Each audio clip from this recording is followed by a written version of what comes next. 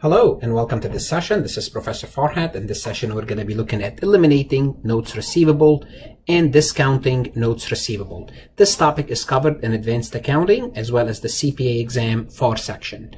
As always, I would like to remind you, my viewers, to connect with me on LinkedIn. So if you don't have a LinkedIn account, I strongly suggest you create one and please connect with me. LinkedIn is very important for your professional network ability and professional image. YouTube is where you would need to subscribe. I have 1,500 plus accounting, auditing, tax, and CPA related lectures. You want to make sure you subscribe. This way you will stay up to date. This is my Instagram account. Please follow me on Instagram as I'm trying to increase my following. This is my Facebook page and this is my website. So let's talk about notes receivable discounted. Now let's talk about discounting notes receivable. What is the idea of notes receivable and how does it work? Well, let's assume a company make a sale to an outside party, and as a result, the other party promised to pay in the future plus interest. So for the sake of simplicity, we're going to ignore the principal, we're going to ignore the interest components. Let's assume we make a sale, we debit notes receivable,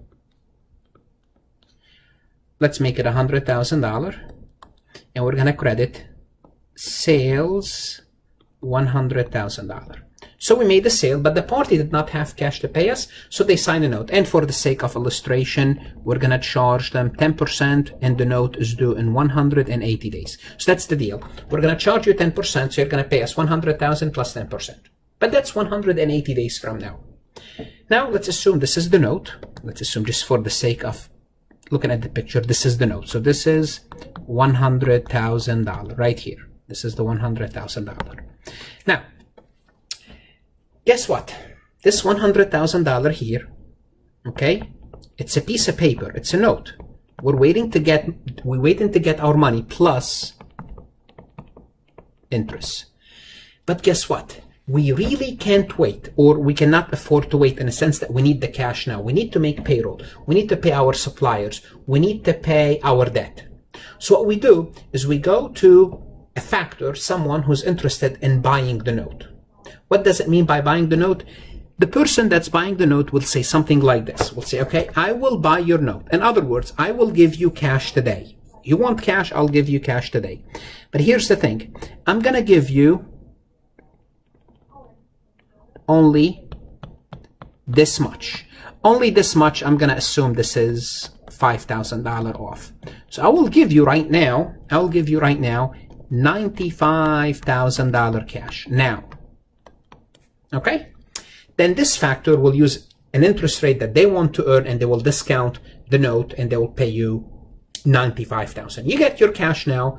They will have the note. Now their note is $100,000. So when they buy the note's still $100,000. They only paid me $95,000. So they can basically, they clipped $5,000 out. They didn't really clip it. The note's still $100,000, but they paid me less. So I gave them the note. I took $5,000 less, but I want my cash now. So this is basically the idea of discounting. Now I'm keeping the interest computation out of the picture to keep it simple.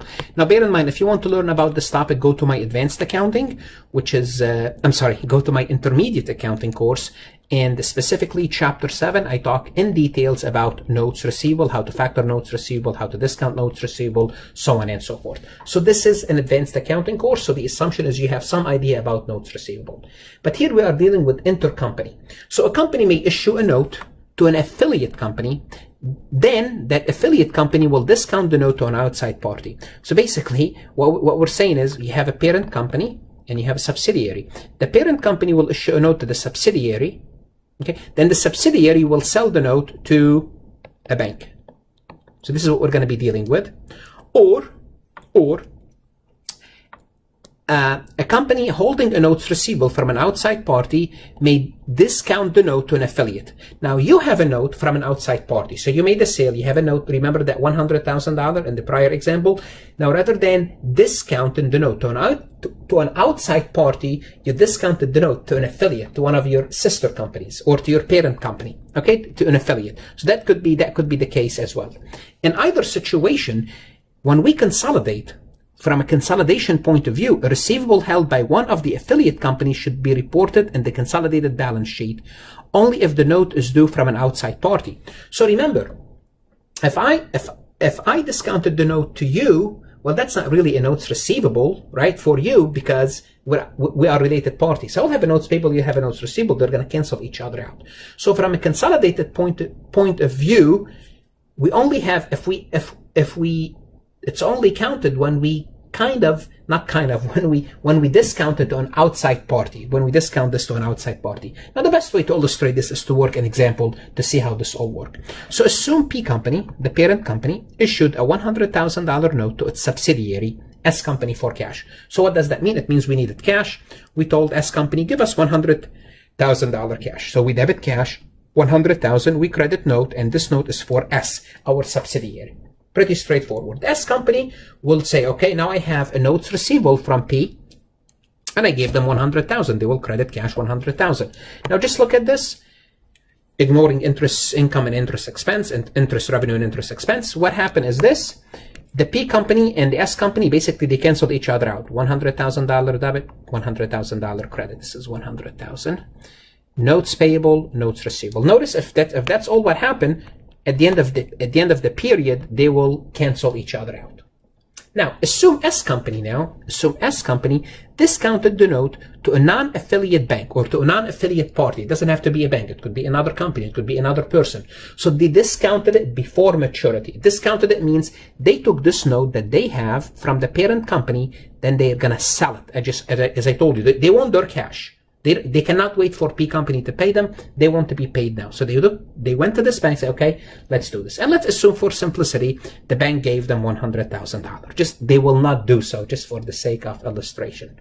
So S company, there are two methods to recording this transaction. They can debit cash, credits notes receivable. If that's the case, they're going to keep their life easy. Why? Because basically this notes receivable cancel this notes receivable, this cash cancels this cash, and if there's any interest, any interest expense, any interest revenue, they would cancel each other, but we're keeping it simple. This is if they use this method, if they credited notes receivable. The other method, if they would credit, rather than notes receivable, they would credit an account called, it's a contra receivable, notes receivable discounted 100,000. So if they do this method, if they go with the second method, we have some additional entries to make. So if we use method 1, the credit to notes receivable would cancel the debit made to the notes receivable when the note was received. As I told you, this note, this credit, and this debit, they will cancel each other out. And the consolidated balance sheet would appropriately report the $100,000 note held by the bank and still reported on the books of the P company. And the P company would still have the notes payable. So we are still showing that we owe the bank 100,000 because P company has a liability of 100,000. If there's any disclosure, we also have to put the disclosure. Okay, so if method 1 is used, it's pretty straightforward. If method 2 is used, and what I mean by method 2 is this is method 2. If method 2 is used, the notes receivable and the notes discounted would have to be eliminated. So why? Because if method 2 is used, so just kind of ignore this now because this doesn't exist anymore. Just want to show you in a picture. If method 2 is used, then what we have a notes receivable and still on the books, a notes payable and credit to notes receivable. Now, if notes receivable, the notes receivable and the notes receivable discounted would have to be eliminated because the consolidated group is not contingently liable for the note, but it's the primary maker of the note. So the consolidated group is the maker of the note. They promise to pay it back because there's no difference between P and S when it comes to consolidation. Well, what do we have to do then? We have to remove the notes receivable discounted and we have to remove the notes receivable because we cannot keep the notes receivable on the books because we don't really have a notes receivable because that's coming from P company and we really have a loan, a liability. Therefore, we have to input this entry, enter this entry to complete the elimination entries. Let's assume P company discount with S company a note that has originally received from one of its customers. Now, P company have a note and that note is from a customer. So let's assume P company made a sale to a customer for 100,000. So they will debit notes receivable from the customer 100,000. They will credit sales 100,000. Now they discounted this note to S company. Once again, they have two methods. They can either use method 1, and method 1 basically, if we use method 1, our life is easy because the note is gone.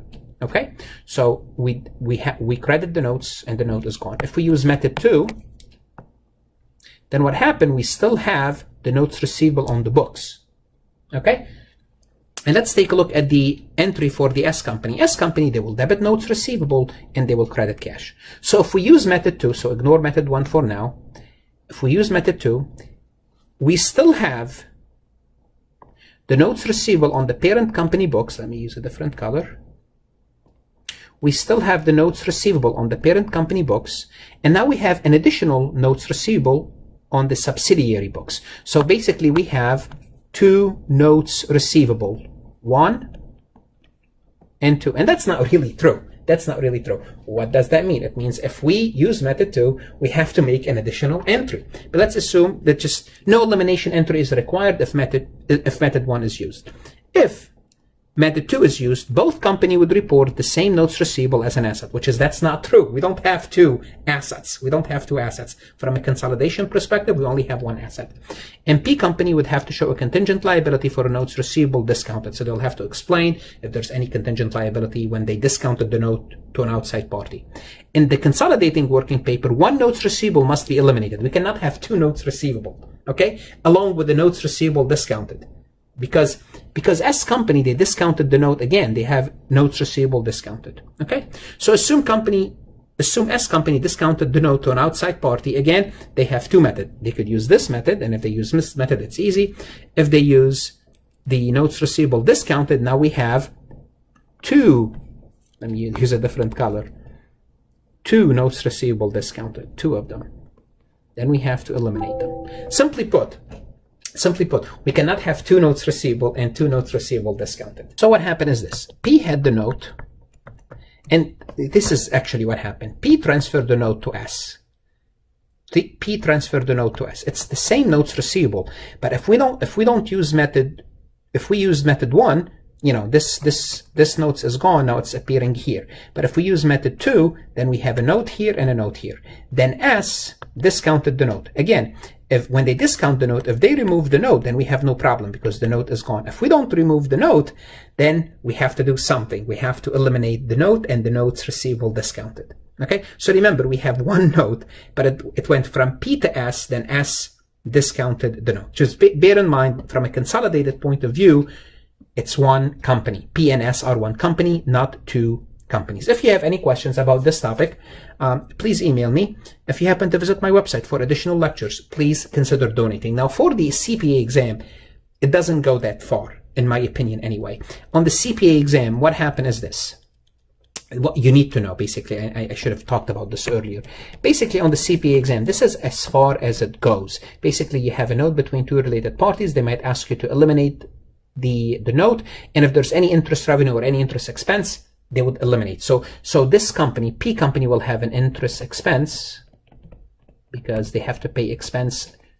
P company will have interest expense, and they have to pay it to S revenue. S revenue will have interest revenue, and those 2, they would cancel each other out. So this is as far as the CPA exam would go, in my opinion, if you know that much. But you want to know in case it was discounted to an outside party, and notes receivable discounted could be involved. If they use this method, it's just keep our life easy. If they use notes receivable discounted, then we have to eliminate the note because we did not eliminate the note when we discounted it. Again, study hard for your exam and see you on the other side of success. Good luck.